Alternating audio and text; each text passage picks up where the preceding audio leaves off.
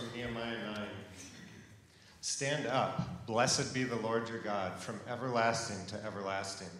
Blessed be your glorious name, and may it be exalted above all blessing and praise. You, Lord, are the only God. You created the heavens, the highest heavens with all their stars, the earth and all that is on it, the seas and all that is in them. You give life to all of them, and all the stars of heaven worship you. You, the Lord, are the God who chose Abram and brought him out of Ur of the Chaldeans and changed his name to Abraham. You found his heart faithful in your sight and made a covenant with him to give the land of the Canaanites, Hittites, Amorites, Perizzites, Jebusites, and Girgashites, to give it to his descendants. You have fulfilled your promise, for you are righteous. Will you pray with me? Lord, thank you that in your perfect design and providence, we have in your written word all we need to know and follow you. Thank you for this example of confession and praise from your people. We too come before you now in recognition and confession of our sin, and we too come before you in wonder of your fulfilled promises. Thank you that we have the full story in your word, that while we were dead in sin, you made us alive through Jesus' death and resurrection. May you give us hearts that respond in joyful worship. We pray now for Spirit-led words from Pastor Jeff. May you bless him this morning, and may you open our hearts to hear. In the name of Jesus, our Savior and Lord, amen. Amen. Thank you. You may be seated. The reason why we wanted to start with that scripture today is because that scripture in Nehemiah 9 is the last song in the Old Testament that is actually praising God for accomplishing what the people in Judges right now in the texts that we're dealing with in this book were struggling with.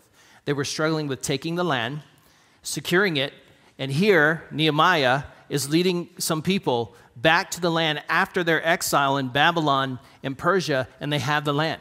And they've rebuilt their worship system and their temple and their city. And so it is the fulfillment of something that God had promised them. And these songs can be very, very powerful ways of commemorating all that God has done. I want to just give you some of the lyrics to another song. You may recognize this, you may not. Some of the words go like this. Oh, say, can you see? By the dawn's early light, what so proudly we hailed at the twilight's last gleaming, whose broad stripes and bright stars through the perilous fight, o'er the ramparts we watched, were so gallantly streaming. And the rocket's red glare, the bomb bursting in air, gave proof through the night that our flag was still there. Oh, say, does that star-spangled banner yet wave o'er the land of the free and the home of the brave? I can see some of you mouthing the words. How do you know that song? How do you know it? Two things: repetition and the melody. We've sung it enough times in our culture to just know the song. And the tune is very memorable. It's very memorable, such that it sticks in our minds. Of all the national anthems in the world today, it is generally agreed that the Star-Spangled Banner is the most notoriously difficult to sing. You've all seen these people when its words are not botched or flubbed, but instead performed to perfection by the likes of a Jennifer Hudson or Faith Hill or the late, great Whitney Houston or my favorite, Chris Stapleton. Yeah. Amen, bruh. When you hear these people sing that song, it just gives you chills, right? And I realize the anthem is a flashpoint of controversy today for some due to the third stanza. There's a line in the third stanza that recognizes the devastation on everyone the war had, particularly the hirelings and the slaves. By the way, no one ever sings that third stanza. But I think we could all agree that the song wasn't intended to cure everything that ails our culture. It's a song. And as such, it enshrines the story of America's victory over British tyranny. And it gives us a window. It gives us, future generations, a window, a glimpse into the world that was at the time. It was written. The Star-Spangled Banner is classified technically in the genre of as a hymn of triumph, a triumph hymn. It's a genre of historical songs that uses poetry to commemorate significant victories in cultures. Now, triumph hymns or national anthems are much older than you might think. In fact, these songs go all the way back to the beginning of human civilization and are well attested in the ancient Near East, commemorating the victors of the likes of Thutmose III or Ramses II or Ninurta or Tukulti Ninurta, Tiglath-Pileser, or Shalmaneser III. These ancient victory hymns follow the historical narratives of their victories. And so we see these kinds of anthems all over the Old Testament, beginning with Exodus chapter 15 and the Song of Moses after God had drowned the Egyptians in the sea. And chapter 19, he sings another song. We see the women of Israel sing of David's victories after he strikes down the Philistines in 1 Samuel 18. David himself bursts into praise at God's victory over the house of Saul in 2 Samuel 22. All of Israel breaks into song after returning to their land under the leadership of Ezra and Nehemiah, as we just read in Nehemiah chapter 9. And so these victory hymns give expression to the joy and the relief, to the grief and the wonder and the gratitude we feel for all that God has accomplished on our behalf. And today, I have just 8 quick points from our text. If you're following along with your bulletin, number 1, the Song of Deborah in chapter 5, Judges chapter 5, praises God for his intervention. It praises God for being the one who intervenes on their behalf. Verse 1 says, on that day, Deborah and Barak, son of Abinoam, sang. When the leaders led in Israel, when the people volunteer, blessed be the Lord. Listen, kings, pay attention, princes. I will sing to the Lord. I will sing praise to the Lord God of Israel. Lord, when you came from Seir, when you marched from the fields of Edom, the earth trembled, it shook, the skies poured forth rain, and the clouds poured water, and the mountains just dissolved. The mountains melted before the Lord, even Sinai before the Lord, the God of Israel. And so the song pulls back the curtain to show us just how the victory in chapter 4 was achieved. Deborah and Barak addressed the song to Israel's God. Israel's God is Yahweh, the God of Israel. That's his name. And while the term God, the Hebrew word for that is the word Elohim, is a generic term for any deity or supernatural being. Sometimes it's used of supernatural beings. You and I tend to think of angels or the heavenly hosts and that type of thing. Sometimes it uses this word Elohim to actually describe them as well. But the name Yahweh is his specific designation. It occurs about 700 times in the Old Testament, and when coupled with the word Elohim, it occurs about 365 times. The Lord, our God. And so the name includes all 3 tenses. This is the word Yahweh. It includes all 3 tenses in the Hebrew language. I'm the one who was, I'm the one who is, and I'm the one who is going to be. And so when God tells Moses, this is the name you should tell Pharaoh, this is the God who is sending you, you tell him, I am sent you. In other words, you tell him the one who is, as opposed to all these who are not, sent you. So Israel's theology here is reflected many centuries later in that hymn we just read in Nehemiah 9. Let's look at it again. Verses 5 through 8. It says, blessed be the Lord your God. There it is again, Yahweh Elohim. From everlasting to everlasting. This stresses the Jewish doctrine of God's eternality. God has no beginning, and he's the only thing in all of existence who has no beginning. And blessed be your glorious name, and may it be exalted above all blessing and praise. The word glory in Hebrew means weight. You ever seen one of those stories where you're coming across a story and God's glory appears and everybody just hits the floor? It's because God's presence is powerful. And when you come into the full rays of it, you hit the ground. And this idea is that God is a glorious God, and you, Lord, are the only God. Emphasizes Moses' teaching in the Shema. There is one God of Israel. Hear, O Israel, there is one Lord, and he is our Lord. And this Lord created the heavens, the highest heavens with all the stars, the earth and all that is on it, the seas and all that is in them. You are the one who gives life to all of them, and all the stars of heaven worship you. You, the Lord, Yahweh Elohim, the Lord our God, who chose our father Abram. And so singing our praises to God and singing them rightly to God reminds us of all that he has done for us. We begin by addressing him. Our Father, who art in heaven, hallowed be thy name. Your name is holy. Your name is righteous. You are the one true God of the universe. And when we sing praises to God, it reminds us of all that he has done for us to intervene on our behalf. Why is that so important? I don't know if you've noticed this yet, but life is full of bad news, isn't it? Isn't it? From cradle to the grave. Life is full of bad news. And in the midst of our despair, we need hope. And when we sing the praises of the Lord God, when we sing the praises of his Son, his one and only Son, we are reminding ourselves of our hope in the midst of our despair. Amen. There is only one other praise song in this book, the book of Judges. You know where it is. It's Judges chapter 16. You know who sings it? The Philistines.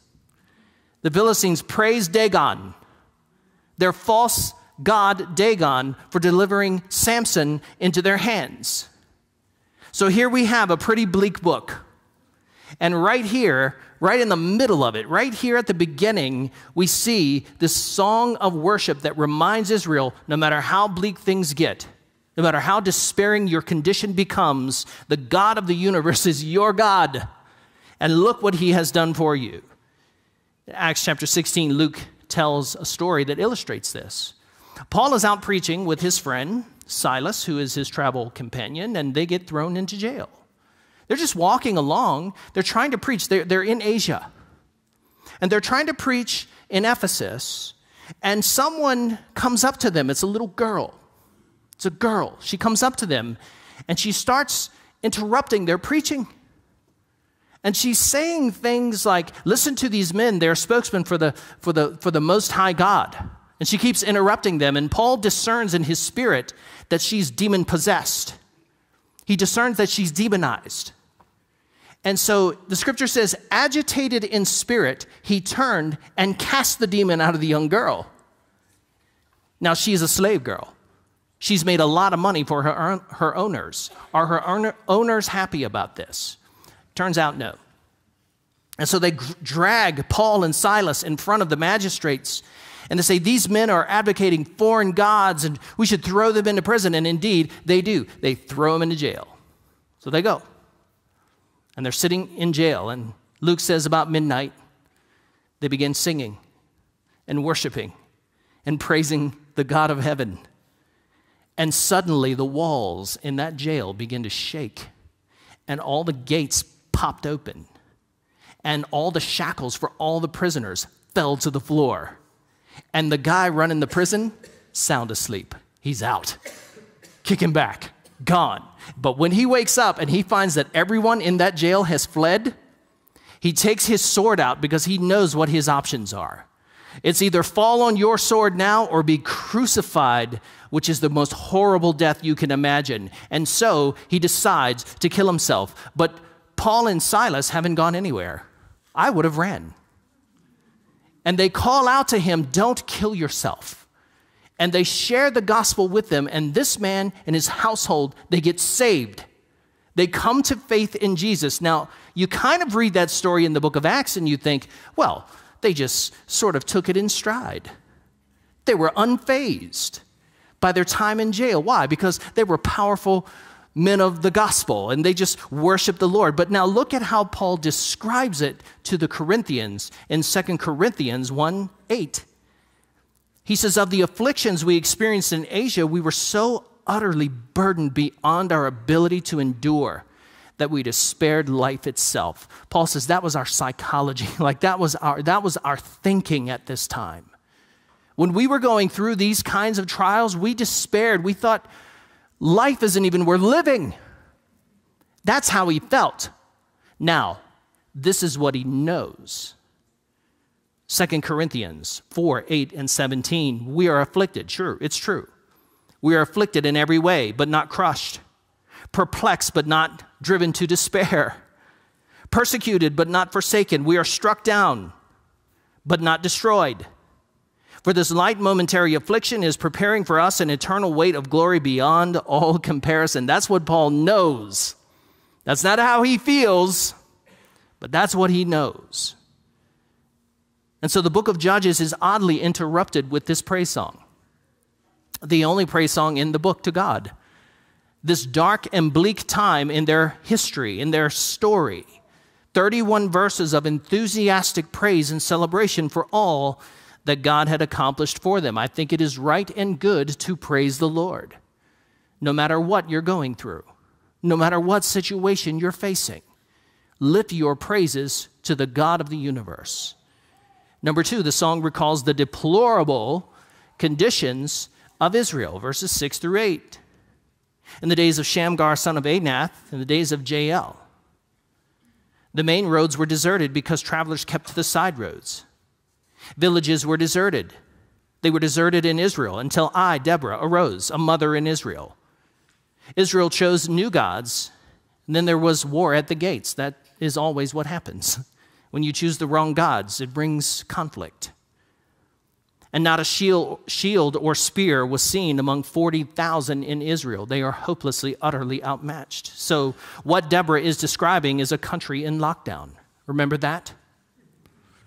During the time of Shamgar and Jael, the Canaanite marauders made it dangerous to travel on highways, which negatively impacted commercial trading, their social life, their worship life, most of all. The Canaanite raiders constantly disrupted agriculture, causing crops and fields to be abandoned. They threatened unwalled and thus unprotected villages and towns. And this continued until Deborah rose up. She emerges as a prophetess and a judge. And she comes on the scene and she says, "Not on my watch." Before they could do so, before they could get out and go to the battle and conscript all of the tribesmen to battle, they have to give up their new gods. They have to give up their new gods. God had sent war and oppression because of their sin and their disloyalty and their idolatry. And they are hopelessly outmatched and overwhelmed and oppressed and impoverished, you name it. They lack all the resources necessary to win this victory that is setting before them. And these conditions are caused by their embrace of idolatrous new gods. Let me ask you, what are the new gods of our culture today? Do you see them every day in the media? I think you do. What are the new gods of our society? Which gods have we embraced? Which gods have we embraced that has brought war to our gates, that has brought conflict, endless, never-ending conflict, as people break off into factions and tribes and go to war with each other over every imaginable issue? And we learn from Paul that this is nothing new. In Ephesians 2, he says this, "So then remember that at one time you were Gentiles in the flesh, called the uncircumcised by those called the circumcised, which is done in the flesh by human hands. At the time you were without Christ, excluded from the citizenship of Israel and foreigners to the covenants of promise, without hope and without God in the world." What is he reminding them of? Remember what you were. Remember you were pagans and you worship false gods. And you remember what that brought into your life. Don't forget it. And what Paul is trying to tell them is, remember that God saved you by his grace. He has lavished us with mercy. And we are reminded of so great a salvation. He has set us on a path of good works which he has prepared in advance for us to do. I love the fact that the song does not whitewash their history. The song recalls the miserable condition of a country in lockdown, unable to trade, unable to conduct business, unable to worship, and following false gods. Number 3, the song celebrates a restoration of commerce. It celebrates a restoration of commerce. Now, this may seem like a small point or maybe even an unspiritual insight, but I assure you, their ability to conduct free exchange at every level is biblical and spiritual. She says, my heart is with the leaders of Israel. She empathizes with them, with the volunteers of the people. Bless the Lord, you who ride on white donkeys, who sit on saddled blankets, and who travel on the road. Give praise. Let them tell of the righteous acts of the Lord, the righteous deeds of his villagers in Israel, with the voices of the singers and the watering places. Then the Lord's people went down to the city gates. Following the victory in the battle, what happens? It's this feeling of depression and defeat was replaced with a sense of triumph, enabling travelers to move about freely once again and allowing normal activities to resume. The author expresses empathy towards the volunteers and leaders who displayed immense bravery, which led to the restoration of normalcy. Isn't normal good?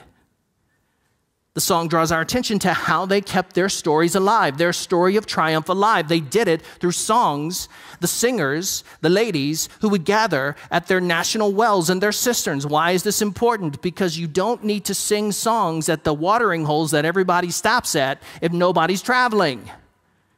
Travel has resumed. And so the singers sing the songs and remind the people of the victory. And the travelers can now move about the country freely with no fear of Canaanite cruelty. So instead of gathering at the gates for war, or just abandoning the city gates altogether, which is where they conducted business in their social life, they gather now to sing their songs.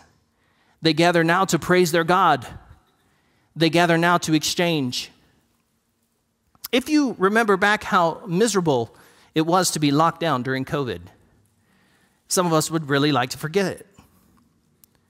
Businesses boarded up, which led to extreme financial pressure associated with the halting of commerce. Social life became non-existent. No sporting events, no Chuckers games, no shopping, no dining out. Most of all, no church attendance, the most important thing.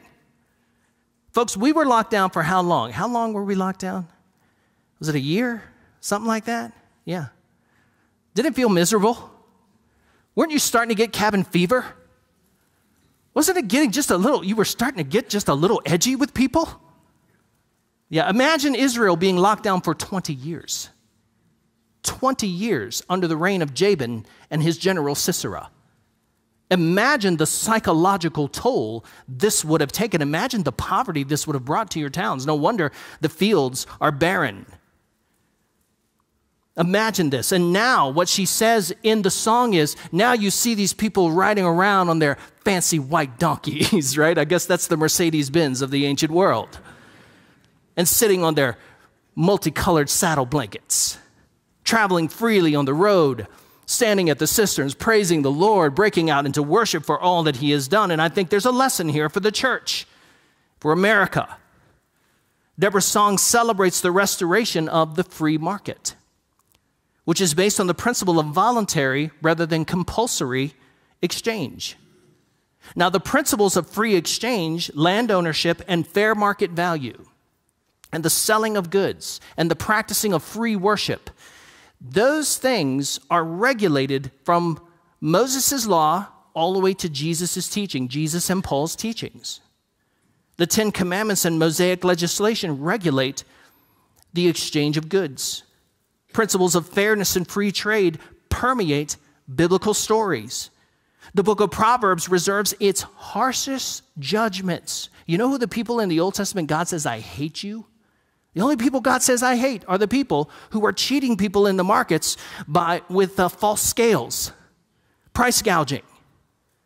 Did you know that the Proverbs 31 wife, happy Mother's Day, but if you take the time and really carefully look at the Proverbs 31 woman, she is a woman who faithfully and diligently works hard, produces goods, goes down to the market, and sells them. That's the woman of God.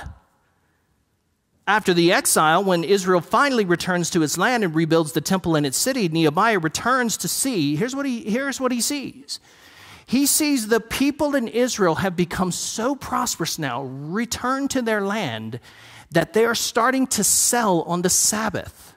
And for the first time in Israel's history, Nehemiah says, you got to shut down the market on the Sabbath, and it begins sundown Friday night. And to this day, the Sabbath is sundown Friday night. It begins. And so understand that they were prosperous. When you go fast forward to the New Testament, Jesus regularly ministered and healed people in the markets. He taught principles of free and fair exchange. For example, he gave the parable, as we noted a couple of weeks ago, of the talents in Matthew 25. He gives one household manager one sum, 1 talent. He gives another one 2. He gives another one 3. And what he says is you have to reproduce, you have to go out and invest this, and you have to make good on what I've given you. And so the very parable itself presupposes the need for open and free exchange and the investment of capital, while also acknowledging the necessity of inequality of outcomes. That's Jesus' parable. The principles of freedom are deeply embedded in both Moses' law and Jesus' teaching. When Jesus says, if the Son sets you free, then you'll be free indeed, everyone there knew what it was like to live under tyranny. When Paul said it is for freedom that Christ has set you free in Galatians chapter 5, everyone there in Galatia knew what it was like to live under the iron fist of Rome. And so the principles of social and commercial freedom are grounded in the spiritual principles of being set free from our sin and being set free from the devil. And she praises this. She says, this is good and this is right, that life has gone back to normal. Number 4, the song commends the participants in the battle. She says, awake, awake, Deborah, awake, awake, sing a song, arise, Barak, and take your prisoners, son of Abinoam. And then she goes on to list all the tribes that got off the bench, suited up, and got in the game. And then what she does, if you read it carefully, she curses the tribes like Dan and a few other tribes like Reuben who do not get in the game, who didn't come to their aid, who didn't come to help. And so likewise, the Gospels, I'm amazed at this. In the New Testament, Old Testament, New Testament, they do not whitewash people's failure. They don't. They praise the people who participate, and she literally curses the people who do not. A curse be upon you and your cities. In Philippians 4:15, Paul praises the Philippians. He says, and you Philippians know that in the early days of the gospel, when I left Macedonia, no church would touch me with a 10-foot pole. No church shared with me in the matter of giving and receiving except you alone. And he thanks them for their service, and he thanks them for helping them. And then he says to Timothy in 2 Timothy 1:15, he says, Paul recalls how everyone in the province of Asia deserted him. He says, everyone in the province of Asia left me, deserted me, especially Phygellus and Hermogenes, those little suckers. He says, everyone except for Onesiphorus. Onesiphorus stayed with me and was willing to die with me. Praise God for Onesiphorus. And it draws our attentions to those who jumped into the fray and those who did not, and those who refused to sit this one out and let someone else fight the battle, let someone else do the giving, let someone else do the serving. You never forget the people who came to your aid, and you kind of can't forget the people who deserted you. And she does this. It's real.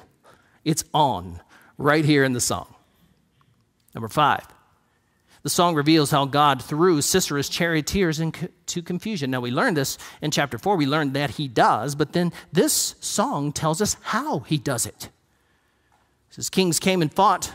The kings of Canaan fought at Tanakh by the waters of Megiddo, but they did not plunder the silver. The stars fought from the heavens. The stars fought with Sisera from their pass. The river Kishon swept them away, the ancient river, the river Kishon. March on, my soul, in strength. She's encouraging herself.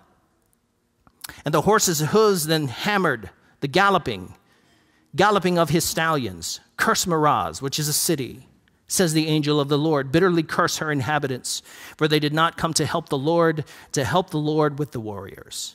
So the chariot corps of Canaanites line up for battle. And here's what they do not know.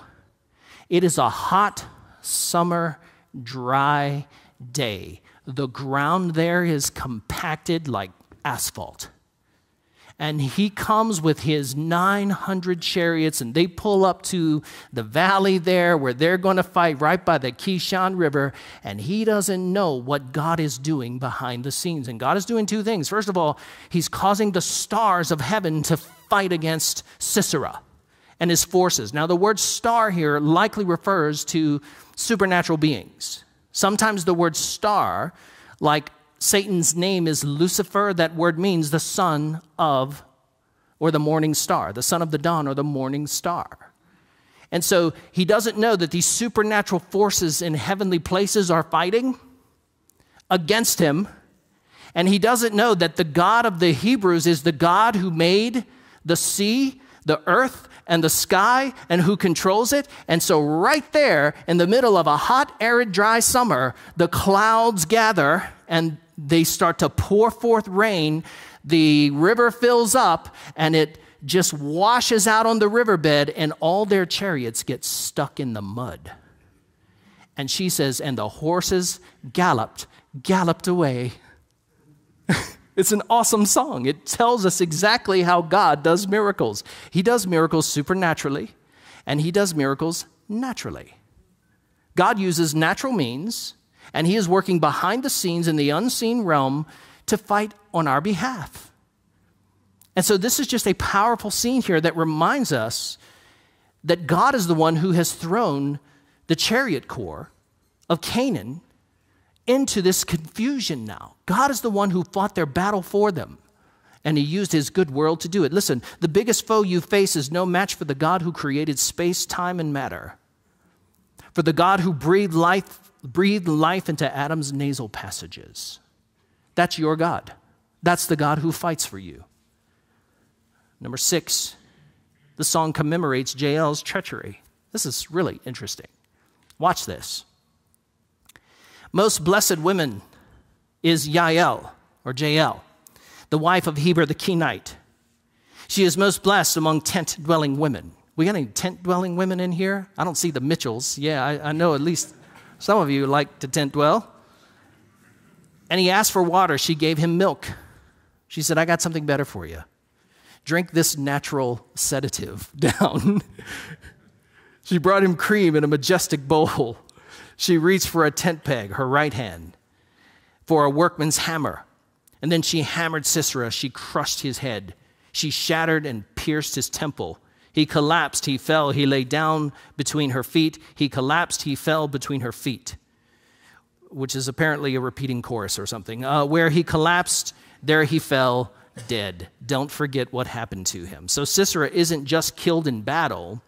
He's killed as an act of subterfuge by a supposed family friend. As we learned last week, this makes his death all the more devastating. Why?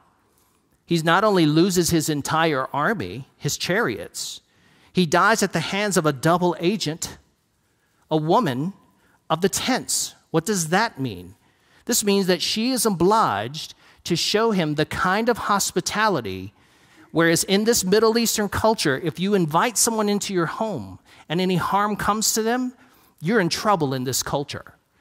And so their standing rule is you would give your life to your guest, right? So that's a big deal in the ancient Near East in this world. So she's a woman of the tents. She's in charge of hospitality. And she does quite literally the opposite. Now, many scholars have tried to point out that she breaks at least 2 of the 10 commandments. She appears to lie, and she appears to murder, and she violates the social rules of her Mideastern culture. However, the Song of Deborah commemorates this as wartime violence. While killing is never preferable, the song tells us that in this case, her actions are clearly the judgment of God on Sisera. Moreover, her actions are proportionate and confined to this one act of judgment. Notice, she doesn't go out and then become the tent peg avenger, killing all of God's enemies this way. Listen, God is sovereign over the injustices of evil people. Do you believe that? Like Sisera and his armies, and the questionable actions of those who appear to break God's moral law. God is still sovereign even over those who act questionably. And this is why Deborah says, listen, God is behind this. God was the one orchestrating this, okay? Look at this passage in Acts 4:27. It says, for, in fact, this is the early church praying. They say, for in fact, in the city, both Herod and Pontius Pilate with the Gentiles and the people of Israel assembled together against your holy servant Jesus, whom you anointed to do whatever your hand and your will had predestined to take place. Even the actions of intentional evil or ignorance was predestined by God according to his plan. The Christian rests assured that even sinful actions by sinful people are being orchestrated and they're going according to God's plan in history. And so we take comfort in the fact that our God is sovereign over history and even those who choose a sinful or a questionable path. Number 7, the song contrasts the mother of Israel with the mother of Sisera. That is a big contrast here in the song. Deborah sings, Sisera's mother looked through the window. She peered through the lattice, crying out, why is his chariot so long in coming? Why don't I hear the hoofbeats of his horses? Her wisest princes answer her. She even answers herself. Are they not finding and dividing the spoil, a girl or two for every warrior? The spoil of colored garments for Sisera, the spoil of an embroidered garment or two for my neck. So in the account, the wealthy, opulent life of Sisera's mother that she had become accustomed to because of his oppression of God's people, because he oppressed them and they weren't free, because he oppressed them and they couldn't conduct their worship and their commerce and raise their fields and sell them in the markets. And so she has gotten wealthy now on the backs of Israel, and Deborah depicts her as waiting, longing, and it's a longing unfulfilled. In fact, the entire battle is framed around women. It's framed around their story. Deborah calls herself the mother of Israel, whom God raised up to call Barak and the loose confederation of Israeli tribes to defend their nation against Jabin and Sisera's oppression. Sisera's oppression is seen most vividly in his horrific treatment of women. He takes these Jewish young girls and gives 1 or 2 to them to each of the enemy combatants who win the victory. And so his mother fully expects him to come back with armloads of plunder and slave women in tow as sex slaves for them. But it's unfulfilled. And here's Jael, who's doing the hard work of being a woman of the tent, minding the tent and being a hospitable woman, but in this case she becomes a turncoat. She becomes a warrior. And so how ironic it is that the man who treated women as objects is himself slain by a woman with a household object. And the Proverbs elevate women in the ancient world when they wouldn't have been otherwise. Proverbs 1:8 says, listen, my son, to your father's instruction, and don't reject your mother's teaching. Proverbs 10:1 says, a wise son brings joy to his father, but a foolish son heartache to his mother. The first commandment, the very first commandment, is to honor your father and mother so that it may go well with you, so that you won't die an early death. And I know for me personally, I am so encouraged to see how my wife handles my children, how she manages them, how she is there for them, to lead them in terms of her godliness, in terms of her wisdom. Before I ever have a conversation with them, she's already had it a week early. And they just feel comfortable talking to her. They just feel comfortable spilling their guts and telling her all the gory details of their life. And I love that. I love that because they know she's the real deal and she is a woman of wisdom. And I want to tell you today, if you did not have a mother who was godly and wise, then just be one. Choose to become one. Sons, if you didn't have a mother who was godly and wise, marry one. And if you do have a mother who is godly and wise, the author of Proverbs says, listen to your mama, boy. Listen to mom and dad, because they've been around the block. They've seen a few things in their time. And so the song contrasts the mother of Israel, Deborah, with the mother of Sisera, Canaan, whose lust for ill-gotten gain is on display in the loss. And number 8, lastly, the song anticipates Yahweh's eventual victory over all their enemies. Don't miss this, the last verse of the song. The gods of this world who enslave the Gentile nations in false worship will eventually bow their knee to the Lord Jesus Christ. Chapter 5, verse 31, it says, Lord, may all your enemies perish as Sisera did, but may those who love him be like the rising of the sun in its strength. Make no mistake about it, we are currently in an ongoing battle with these same false gods who have the nations and now our nation in their grip of deception. And Paul tells us in verse 12 of Ephesians 6, he says, for our struggle is not against flesh and blood, but against the rulers, against the authorities, against the cosmic powers of this darkness, against evil spiritual forces in the heavens. And the difference now is that these false gods face the greatest threat to their cause and their existence that they have ever faced. If you take the time to read the armor of God in Ephesians 6, every single piece of that armor has to do with the gospel. It's the belt of truth. It's the helmet of salvation in the gospel. It's the breastplate of Christ's righteousness, which he purchased on the cross for us. It's having our feet grounded and rooted in the gospel and wielding the sword of the Spirit, which is the word of God, which is the message of the cross. And I assure you that no matter what the battlefield looks like today, God has already won the victory in Christ, and this whole story is moving toward victory in Christ. And until then, we love our fellow humans who are trapped in the grip of deception. We love them, and we show them grace, but we tell them the truth. Listen, Deborah's prayer is not just well-wishing. It ends with a prophecy. God is going to win. Amen? All right. Let's pray. I'm going to invite the worship team to come back up. Father, we thank you this morning that we can gather freely in this place and lift our praises to you. We thank you that we can be reminded of this powerful song right here in one of the bleakest seasons of Israel's life. And we're reminded that you fulfilled your promises to bring them into the land. And we're also reminded that you're going to fulfill your promise to bring all of your enemies into subjection under your rule and under your glorious, gracious reign. And Father, as a congregation right now, we join our hearts and we pray for those in the grip of deception. We pray for those in our community who are in the grip of worshiping false gods. We pray for those in our nation who are in the grip of worshiping and the tyranny of these false gods, and we pray for their release. We pray that these captives will be set free by the anointing of the Holy Spirit in Jesus and by the gospel that sets them free.